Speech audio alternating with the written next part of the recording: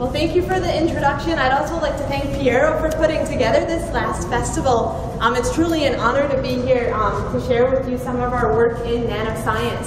As was mentioned, my name is Dionne, and I'm an assistant professor of material science and engineering at Stanford University. Perhaps some of you noticed the Mission Impossible theme of my title slide. I know the movie came out a couple of years back, but today I'd like to share with you some technologies that at one point were thought to be in the realm of science fiction, but are now becoming a reality thanks to advances in nanoscience and nanoengineering. And a few of the technologies that I want to discuss today are how we can improve photovoltaic technology, so solar cells, the conversion of sunlight into electricity using nanomaterials. I also want to discuss a few medical treatments and cancer therapeutics that are simply based on light nanoparticle interactions rather than drugs that might be toxic or non-specific. And then I also want to discuss a little bit about invisibility. How can we engineer light matter interactions to make objects invisible? So at Stanford, I run a team of physicists, engineers, chemists, electrical engineers, all focused on understanding and controlling molecular and nanoscale systems using light. So we're very interested in how light interacts with different materials. And to give you a flavor for the sorts of questions that my students and I like to ponder upon on a given day, you guys asked us at least one question on graphene. Some of the questions that really motivate us are, first, can small molecules or proteins be optically imaged and manipulated? So using light microscopes, can we get to the point where we have a resolution comparable to electron microscopy? Something where you can just put your blood on the slide and image proteins or DNA on the slide using a light microscope. Another question we're really interested in is whether or not catalytic reactions can be observed at the single molecule or single particle level to better improve catalytic conversion efficiencies or to better understand chemical reactions. Can we get to the point where we're watching chemical reactions occur in real time and in situ? Another question that drives our research is, can low energy photons be efficiently harvested in solar cells? I'll share with you today that somewhere between 30 and 50% of the sun's energy goes to waste in a conventional solar cell because that light can't be absorbed by the cell. So how can we engineer light matter interactions using new nanomaterials that can take those low energy transmitted photons and then convert them to an energy range that can be absorbed by the cell above it to significantly increase solar cell efficiencies?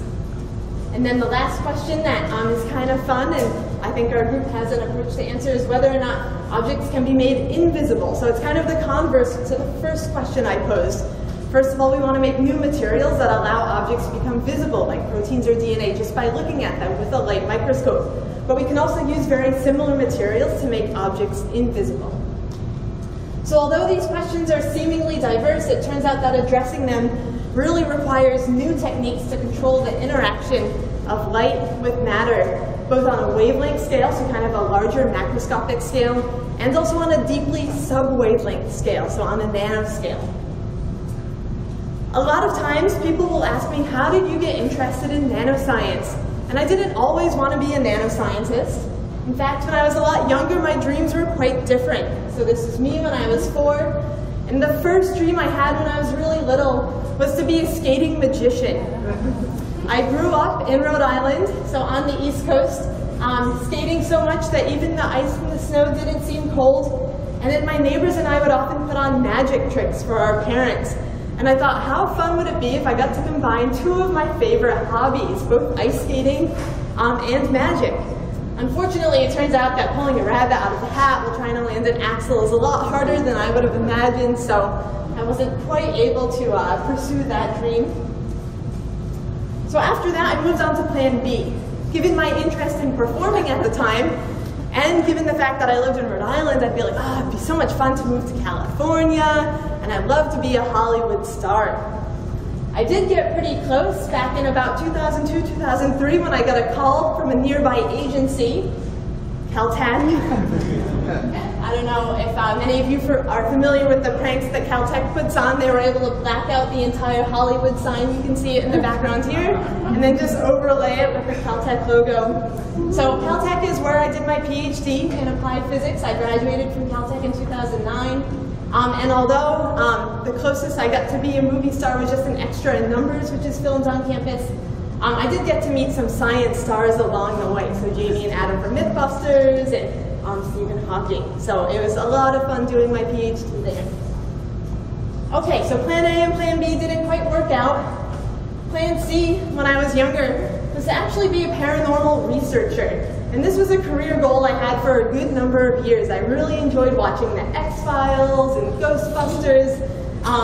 And I guess whenever there were like new episodes on, my parents definitely couldn't answer any of the questions about ghosts. They certainly couldn't answer my questions about science. So yeah, I guess I thought it'd be a lot of fun to investigate you know, that which couldn't be explained, in particular by my parents, and some paranormal activity.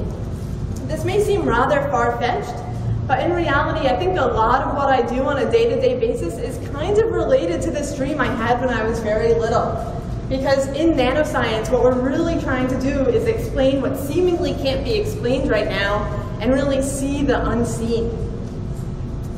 So hopefully this gives you a little bit of a flavor of how I wound up going into science, and in particular nanoscience. And I mentioned that a lot of our work investigates how light interacts with nanomaterials. Just to give you a little bit of an example or a flavor of how interesting this field can be, I want to show you an insect that you're probably quite familiar with, the blue morpho butterfly. In my opinion, this is a very vivid example of how light can interact with nano or microstructured materials. If you look at the wings of the blue morpho butterfly, there are a lot of browns and blacks that come from pigments, similar to the pigments that you would use to dye your clothes. But you also have this really vivid blue iridescent wing. And when I was little, I used to wonder, what is it that causes the blue iridescence? It turns out if you use an optical microscope to kind of zoom in to what's happening, you'll notice that the blue morpho butterfly and butterflies in general have wings that are composed of multiple scales. And zooming in a little bit further, there are kind of scales upon scales all layered up. In some species, up to 12 different layers of scales. If you try to zoom in any further using an optical microscope, you'll run into what's called the diffraction limit. It's very hard to image objects comparable to the size of the wavelength of light. So instead you can use an electron microscope, since electrons are much smaller than photons, and you'll get a better sense for the structure of individual scales. So each of these scales is composed of chitin. It's basically a transparent polymer derived from glucose. So this is really important. These blue scales are composed of a completely transparent natural material. And just by virtue of how these scales are structured, zooming in a little bit further, you'll notice that there's a periodicity, kind of a ladder-like structure to this transparent material. And the periodicity is on the order of a micron, which is comparable to the wavelength of visible light. So simply by taking this transparent material, structuring it on the order of the wavelength of sunlight that's incident on the butterfly wings, you wind up getting this really beautiful iridescent blue reflection. For those of you not too familiar with the spectrum of visible light, typically blue light has a wavelength of around 400 nanometers, so you can think about the size of a blue photon being about 400 nanometers. Red light has a wavelength of around 700 nanometers. Our eyes can generally perceive up to about 780 nanometers. So between about 400 to 780 nanometers is the wavelength range, or the photon size range, to which our eyes are sensitive. So hopefully that example motivates that when you start to microstructure materials, you can get some very unusual optical properties. Here's another example, not so much with microstructuring, but more with nanostructuring. And let's consider just a metal, like bulk silver, which is typically used in a mirror, right? Silver is shiny, it's reflective. But if you take bulk silver and nanostructure it such that now you have silver nanoparticles with sizes on the order of about 10 nanometers, maybe up to 100 nanometers, and then you look at how those particles scatter light, you can get a whole rainbow of colors that are scattered from the same material, silver, except now this same material appears different colors based upon its size. So it scatters different colors based upon its size. The smaller ones scatter more in the blue, the larger ones tend to scatter more in the red or in the orange. This sort of nanostructuring of metals has been used by one of my students who's in the back, Brian Baum, to create something akin to stained glass windows.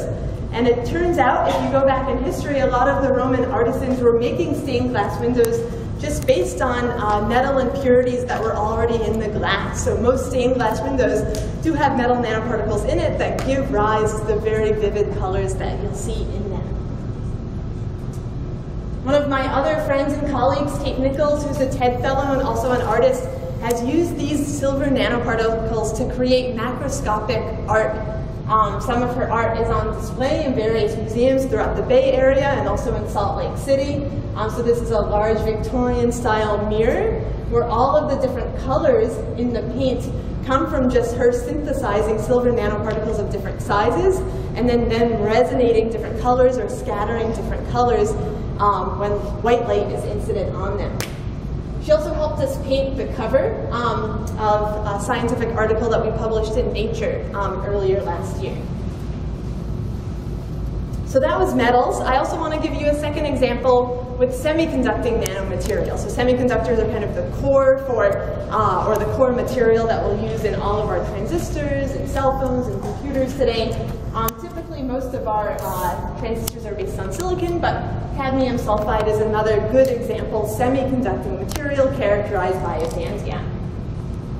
So bulk cadmium sulfide, at least in its kind of powdery form, sometimes you can buy it at Michael's. It's called cadmium yellow. It basically appears yellow, and you can use it as a pigment.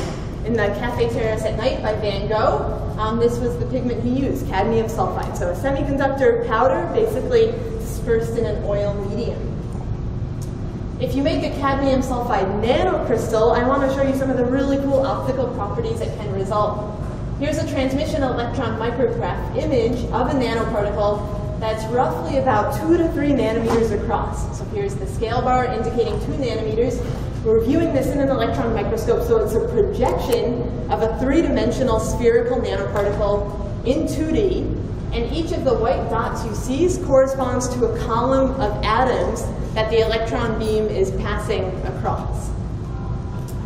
So here's cadmium sulfide nanoparticles that we've synthesized in our lab that are just about 2 to 3 nanometers across.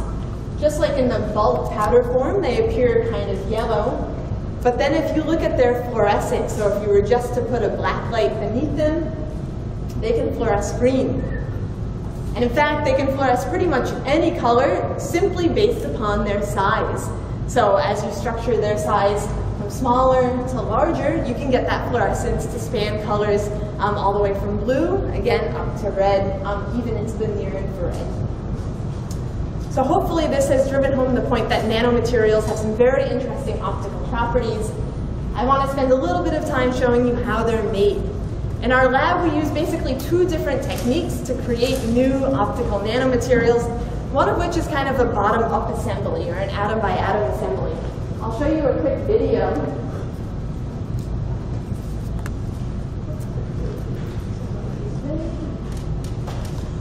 So here we're just taking a metal salt precursor and then mixing it into an aqueous solution with some stabilizing ligands or surfactants, kind of like a detergent.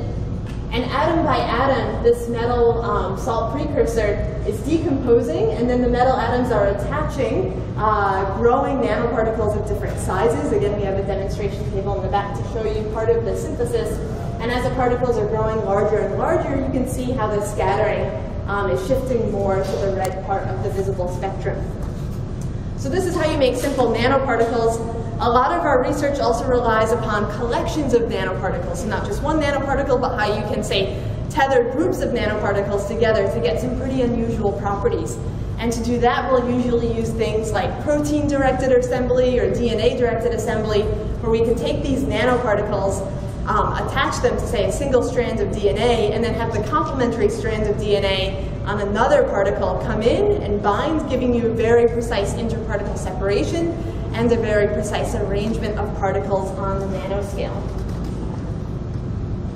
A second technique that you might use to create nanomaterials is more of a top-down approach. So rather than relying on atom-by-atom assembly of nanoparticles, you can take a bulk material, and then mill parts of it away or etch parts of it away to create very unique two-dimensional and three-dimensional structures. So here are just two examples using focused ion beam milling, and here you can see the scale bar is around 5 microns. Here it's around 2 microns. The critical feature sizes in each of these nanostructures is on the order of about 10 nanometers. So if you rely on top-down assembly, you can pattern features with dimensions on the order of 10 or so nanometers. Okay, so what are they useful for? I just want to mention a few applications that my group is very interested in for nanomaterials. And the first is in photovoltaic technologies, or in solar cells, so conversion of sunlight into electricity. And as many of you know, the sun delivers more energy to the earth in an hour than humans use in an entire year. So it's an enormous source of renewable clean energy. But unfortunately, most photovoltaic cells can only use a small fraction of the sun spectrum. And that's in part because only 5% of the sun's light is in the visible, 43% is in, or 5% is in the ultraviolet, 43% is in the visible, and 52% is in the infrared. And most solar cells can't efficiently absorb this infrared light. That's because they're based on semiconductors that have a band gap, and if photons don't have a high enough energy to cross that band gap, they won't be absorbed. Instead, they'll simply be transmitted. So, as mentioned here, sunlight outside of that visible frequency range, so towards longer wavelengths or more infrared wavelengths, is usually very poorly absorbed in solar cells and is simply just transmitted. So cells at these longer wavelengths are transparent. What our group is working on is a technology called upconversion, where we can place a material behind the solar cell, separated by a simple insulating layer, that can take these lower energy transmitted photons and combine them together to make a photon that has sufficiently high energy to cross the band gap of the cell above it, and then we direct those photons back towards the cell so it can be absorbed and then contribute to photocurrent or contribute to production of electricity. And to give you an example of this sort of material, here's one material that's converting infrared light, so our eyes are not sensitive to infrared light, and it's being converted into green light. We have some of these materials in the back if you're interested in seeing them. They have reasonable efficiencies right now on the order of 20%. And if you calculate how much a solar cell would improve its efficiency as a function of the band gap, so as a function of what photon energies that solar cell can absorb, you'll notice that without the upconverter, the maximum thermodynamic efficiency that a solar cell could achieve is about 30%. So a single junction cell can only be about 30% efficient. But if you add this upconverting layer behind the cell, simply by spray casting or painting these upconverting layers behind it, that efficiency can improve to over 44%. And this is a technology that we're working on in our lab, and we're also collaborating with scientists at Bosch to place it behind some of their research and commercial cells. I also want to mention that even though the efficiencies of upconverting materials on their own are only about 20%, we want to make them higher. Can we get to the point where all of those transmitted photons can be absorbed by the upconverter and then converted to higher energy photons? So we're working on nanostructured films and nanostructured materials that can essentially act as nano antennas to direct that low energy photon light to the upconverter and then redirect the upconverted light back towards the solar cell. And in our lab, some of our preliminary results have shown that we can improve upconversion efficiencies by roughly 5 to 100x, depending upon which upconverting material we start with. So we're getting to the point where it is becoming a viable technology for commercial applications. Okay, I talked a little bit about solar applications. I want to talk a little bit about bio as well. Here's a picture of kinesin. Kinesin is basically a molecular motor that's important for transporting a number of important cargo within cells, for example, neurotransmitters and chromosomes.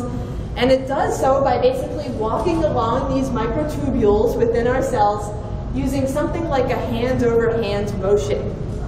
So right now, as you're listening to me speak, kinesin is basically walking along microtubules in your neurons, allowing you to process the information that I'm saying.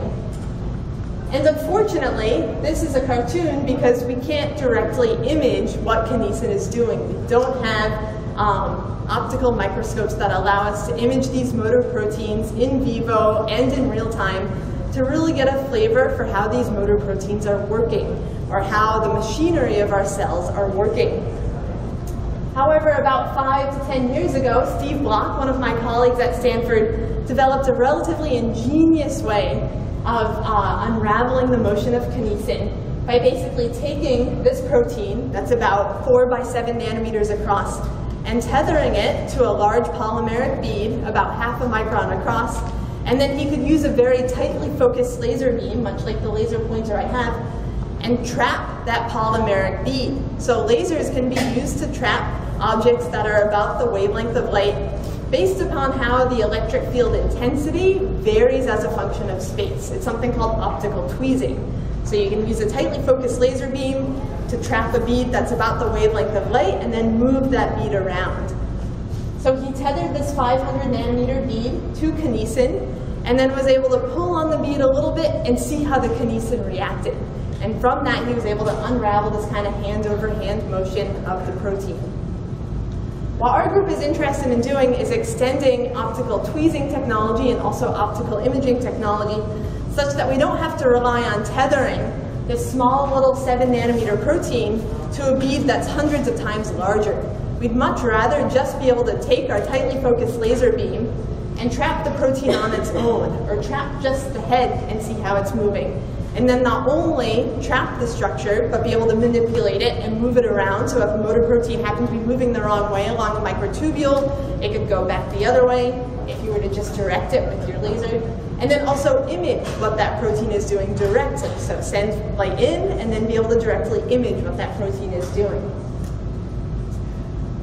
So our group has recently designed a new optical tweezer where you just take your tightly focused laser beam and then you send it through a small coaxial nanostructure. This is almost like the miniaturized version of the BNC cables or coaxial cables that you might use at home on your television. And when focused light gets sent through this structure that's about 150 nanometers in length and roughly about 200 nanometers in diameter with a 20 nanometer channel, basically it excites a collective motion of the electrons at the metal dielectric interface and scatters light in such a way out the opposite end that you can get very precisely sculpted electromagnetic fields that focus the light to an even smaller spot size than the diffraction limit. And that spot size is just a few nanometers across and produces a very deep potential well that allows you to trap a 2 nanometer protein that would be in water. So right now we're working on experiments to demonstrate this technology. We also have a patent on it, but it's this sort of coaxial tweezer that is going to allow us to directly manipulate individual kinesin proteins and also image them in cells. Another biological example I want to tell you about is a new cancer therapy using gold nanoparticles and light. So generally, cancer chemotherapies rely on molecules, something like cisplatin. It's composed of a heavy metal core and then basically chlorine and ammonia groups. And this single molecule can enter your cell, bind to DNA, cause DNA to kink, and then that kink in DNA basically prevents replication. The problem with cisplatin as a chemotherapeutic drug is that it's very non-specific. So it'll bind non-specifically to any of your DNA, and it also is composed of a heavy metal, platinum. So because of the non-specificity of this molecular drug, and because it has a heavy metal atomic core, there are typically a lot of deleterious side effects of conventional chemotherapeutic drugs. So as an alternate, some of my colleagues have worked on synthesizing gold nanoparticles that can not only allow you to image the tumors and diagnose tumors, but also enable photothermal therapy. And unlike platinum, which is a heavy metal, gold is actually quite biocompatible, and you may have even eaten it on some fancier pastries. So here's a schematic, slightly graphic, I apologize, illustrating how the technology works. And I'll just mention that this is in the final stages of FDA approval for a breast cancer treatment. So it's a nanoparticle that's composed of a silica core surrounded by a gold shell. This nanoparticle geometry was pioneered by Hollis and West at Rice University. And by virtue of the core shell structure of this nanoparticle, it resonantly absorbs light in the near infrared. So I mentioned at the very beginning when we had metal nanoparticles that could preferentially scatter light in the blue or scatter light in the red based on their size. These are nanoparticles that can preferentially scatter light and absorb light in the near infrared. And that's important because the near infrared is a region of transparency for our tissue. If you were to take a flashlight and hold it up to your hand and look at the other side, you'd notice that a lot of the red light is coming through. So red light and near infrared light can pass through our tissues 4 or 5 times deeper than visible light. So these structures resonantly absorb that near infrared light, and it turns out that when light is incident on this nanoparticle, light is so attracted to the nanoparticle that the shadow that gets cast by the nanoparticle can be about 20 times larger than the physical size of the nanoparticle. So a lot of light gets focused onto the particle, and it turns out that creates very intense electric fields near the nanoparticle that kind of locally heat up the molecules surrounding the particle.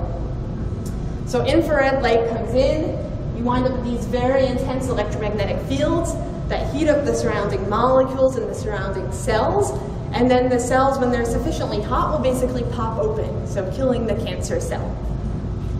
So what can be done is you can take these gold nanoparticles and functionalize them with specific proteins or specific flags that can recognize certain types of cancer. And then you inject these nanoparticles, that was first done with mice, that have localized tumors. So the particles go in, and because tumors are sinks for blood flow, the particles naturally go towards the tumor, and then they also selectively bind to those cancer cells based upon the specific protein flags that you have to identify the tumor or the cancer. And then initially the mouse underwent treatment for about an hour a day where they were just illuminated with an infrared LED. And then after about 2 weeks of this treatment, the mice were completely cancer-free, and they remained that way for the rest of their natural lifespan. So it's a very non-toxic, photothermal way, I think, of treating cancer. And like I said, it's pretty exciting that this is in the final stages of FDA treatment or FDA trial and approval for breast cancer. Okay, so in the final few minutes of my talk, I want to shift from biology into something a little bit more exotic, invisibility. A lot of people get excited about some of the materials we make because they can be used to make objects invisible. And unlike H.G. Wells' Invisible Man, where here the protagonist was able to become invisible by changing the refractive index of his body to equal that of air, we'd rather make an invisibility cloak more like Harry Potter's that can be taken on or put on and taken off easily, so that way you don't wind up going insane and killing yourself. So how do invisibility cloaks work on paper?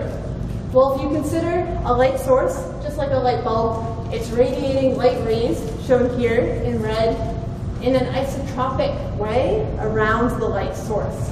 So here you can just follow the light rays going out, and if we're an observer down here at the bottom, basically we can see light rays coming towards our eye. If we put an object in the center, you'll notice that some of these light rays get bounced back. Also, some don't get transmitted through the object, essentially casting a shadow. So as an observer, that's how we detect objects, either by the scattering or by the shadow cast by the object. An invisibility cloak could work by surrounding the object and steering the light rays around the object such that the light never interacts with it and then emerges on the other side as if light has simply passed through free space. And this is just a simple ray optics perspective of how a cloak might work, but you can see how some of these rays that kind of come in get deflected a little bit to the left and a little bit to the right, being steered around the object.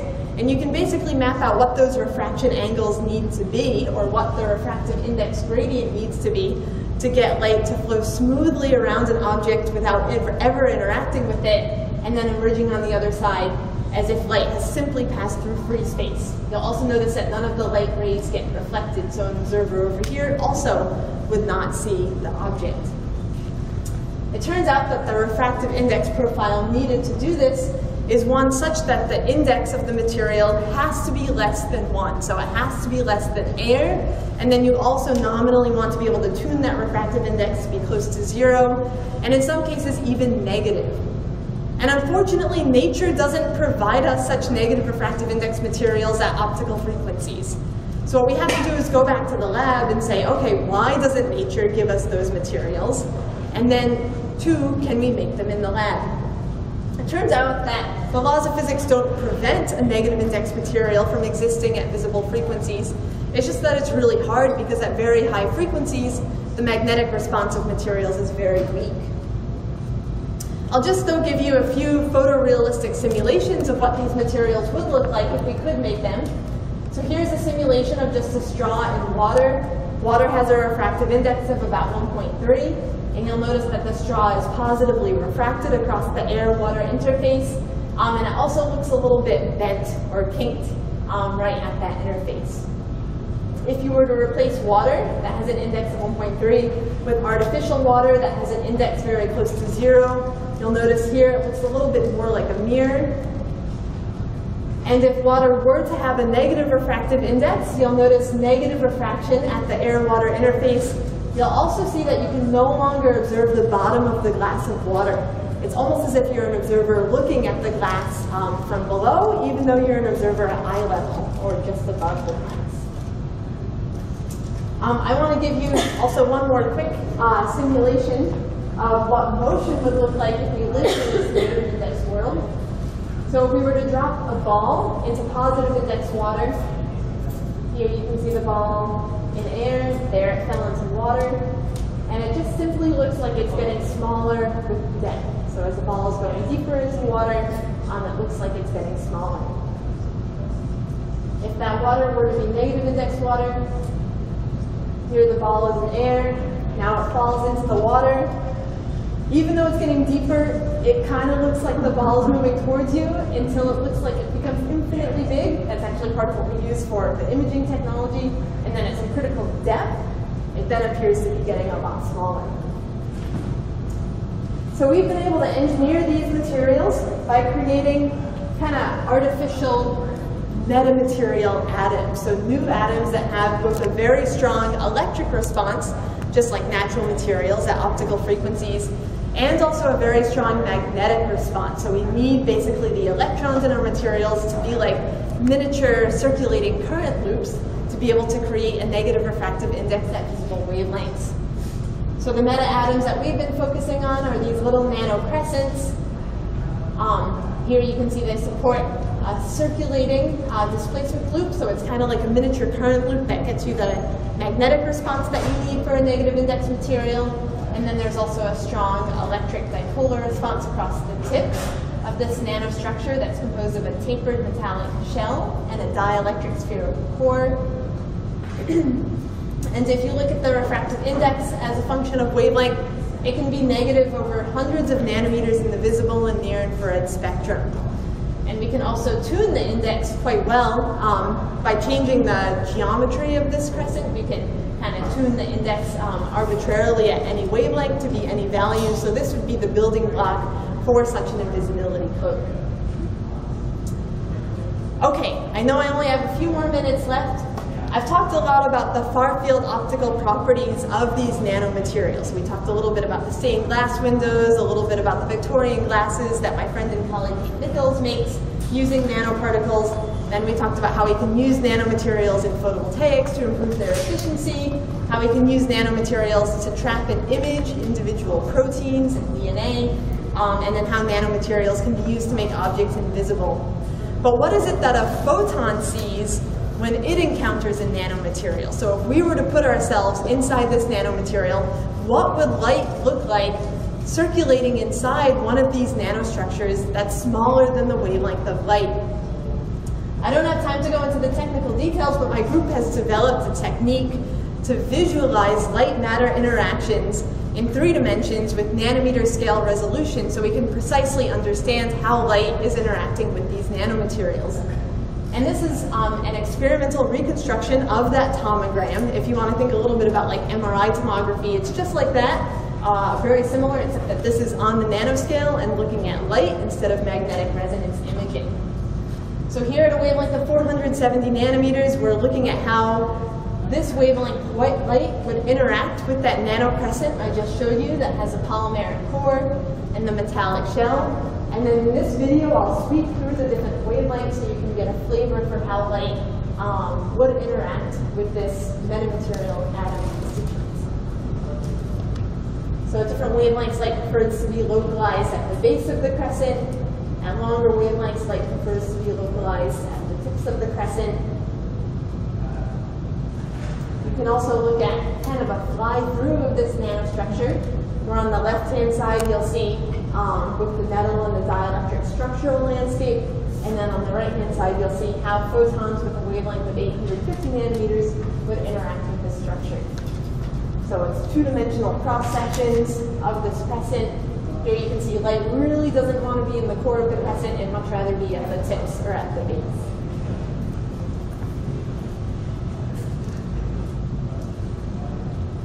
So with that, I'm happy to take any questions, but I will end with a quote by Robert Pillin that says, "If we wish to make a new world, we have the material ready." I'd like to modify that a little bit by saying we have the nanomaterial ready. By creating new materials in our lab, I think we have a plethora of very unique ways of tuning light-matter interactions for applications ranging from solar energy to biology to invisibility. And I'd be happy to take any questions.